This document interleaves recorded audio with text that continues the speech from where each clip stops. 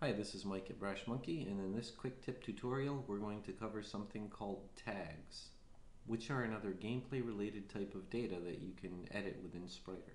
And these tags can give you an immense amount of control over what's often called a state engine or state machine in your game code. Let's take a combat related game for example.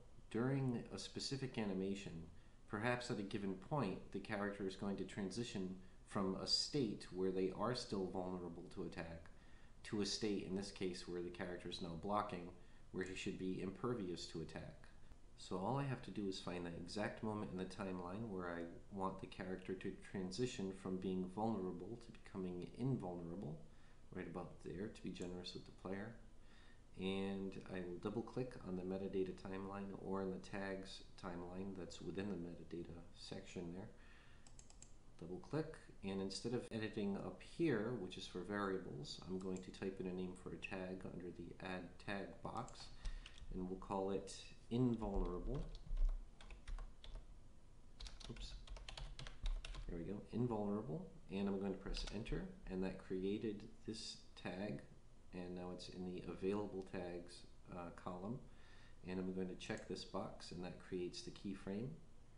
And now I'm going to, because at this moment I want the character to be invulnerable, so I just click and drag from the available tags to the active tags box, and now the character will have, let me close this, now the character will have the state of invulnerability set from that point on in the timeline. In this particular animation he blocks for a period of time, and then he stands back up out of the blocked position. So let's say from right about here, we want him to be vulnerable again. I would just double click in the metadata timeline, and then click key tags, and then choose this invulnerable state from the active tags and make it no longer active again. So now the character goes from